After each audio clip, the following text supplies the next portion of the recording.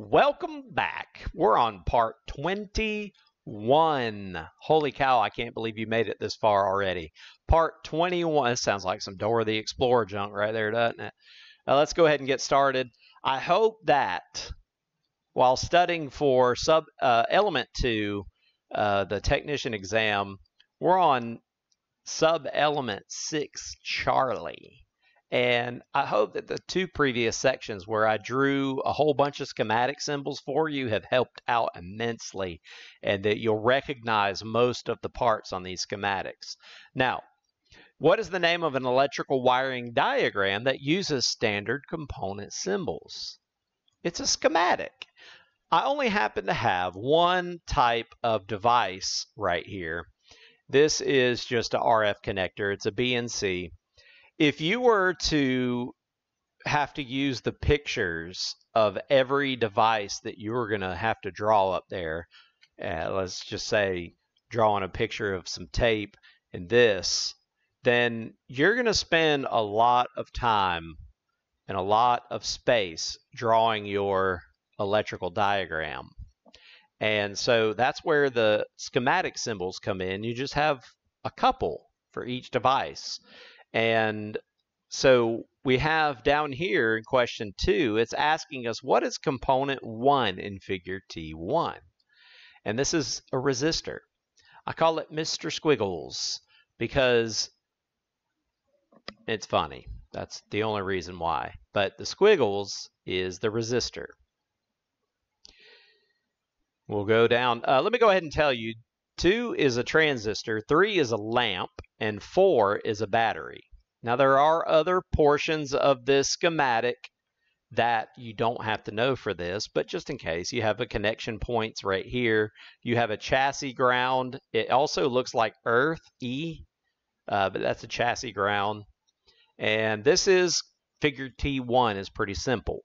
Now remember, out of this sub-element 6 Charlie, you're only going to get one question. There are 35 sub-elements to element number 2. And so you get one question from each usually.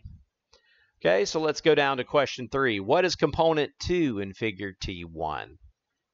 That is a transistor. If you want to know, it's called a BJT, which is a bipolar junction transistor.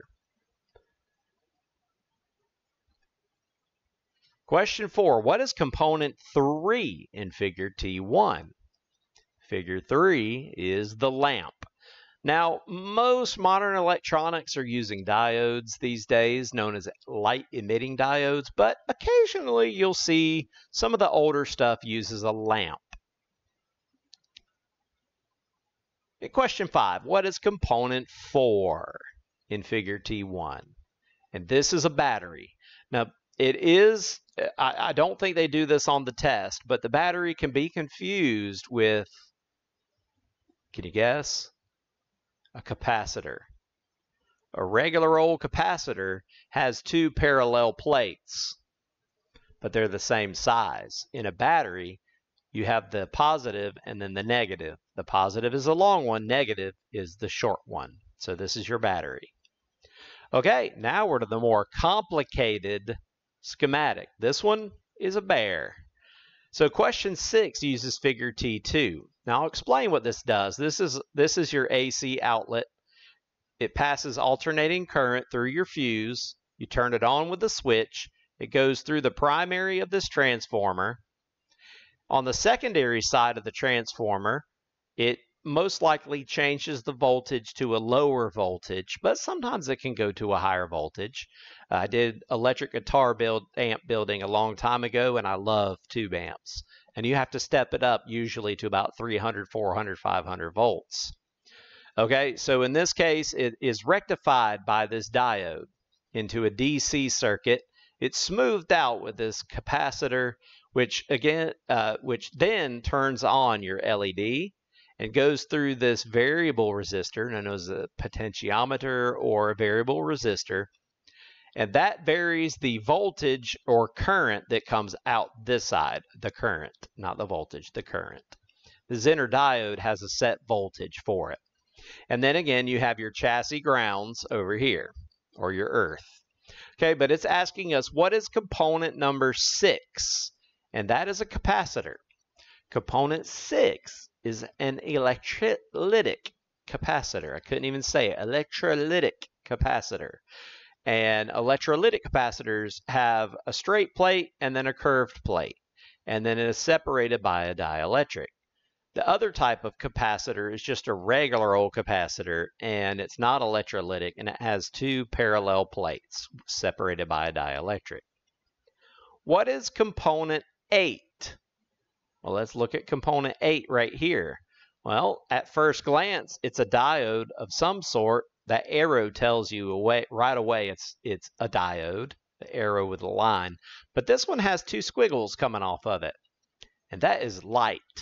This is a light-emitting diode, or an LED. Question number 8. What is component 9? Now remember Mr. Squiggles? Well, this is Mr. Squiggles with another connector to it. This one only has 2 connections. This one actually has 3 coming off of it. This is the wiper, and the wiper can go from shorting this, making it no resistance, to not being in the circuit all the way over here and giving you full resistance. And that potentiometer is called a variable resistor. Again, I'm not really trying to give you an electronics class, but boy, howdy does it feel like it. Question number 9, what is component 4? And component 4 is an inductor of sorts, but this is not really variable. They're fixed. It is a transformer.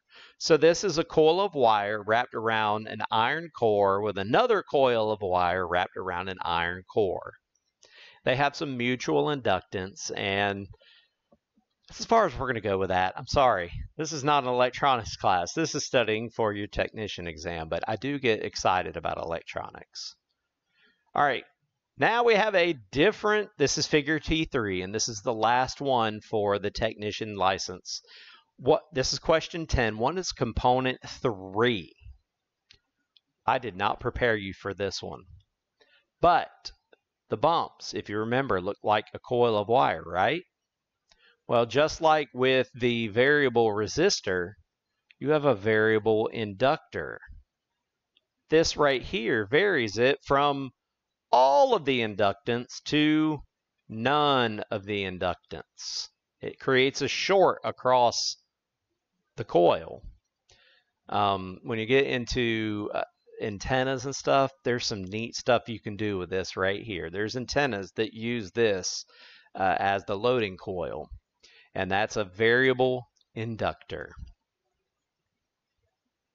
Let's talk about the rest of these. These are variable capacitors. I didn't prepare you for those either, did I? Variable capacitors usually only have 2 connections, and they have something that winds down into them and winds out to change the capacitance. That's what these 2 are. So figure 2 is a variable capacitor, and 4 is an antenna. I actually have that tattooed right here on my arm. Or I guess this isn't really my arm, is it? It's my wrist. But I have ground, and then, of course, I got hair all in my circuit here. But that is a coil. That's an inductor. And then you have the antenna up at the top there. And I guess this would be considered cheating now, wouldn't it? Okay, so question number 11. What is component 4 in figure T3? Well, don't get it mixed up. It is not a transmitter. It is the antenna.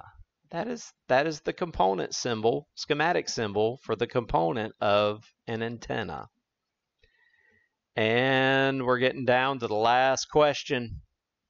Which of the following is accurately represented in electrical schematics? I hope you figured that out on your own, because I sure haven't explained it up to this point except for once. But it is component connections. It's not wire lengths. It's not the appearance of the components, because we said earlier your component might look like this. It might look like a mouse. Might look like some tape. So it could look like a battery. This is a battery. But do you want to draw that? Heck no. Okay, so component connections. Let's go back to the simple circuit really quick. You have a connection right here. The resistor is connected to the base of the transistor. The one side of the lamp is connected to the collector of this transistor. I can't want to say transceiver, and that's not right. Then you have the other side is connected to the positive side of this battery. The other side of the battery is connected to a metal chassis, which this is connected to the metal chassis. The emitter is connected to the chassis, and the negative side of the battery is connected to the chassis. So I'm just going a little more in depth. I did explain how the current flows through this circuit, and I did say, I hope, that this diode is connected to the capacitor. It's also connected to this side of this resistor, which is connected to the capacitor. And this side of the potentiometer is connected commonly to all the other three parts. So this has been section C, that's sub-element C of the technician license exam. And now we're about to get into some more stuff here about electronics after this. So hey, come back for part 22. This is Rob, W1RCP. If you made it this far, like and subscribe. 73.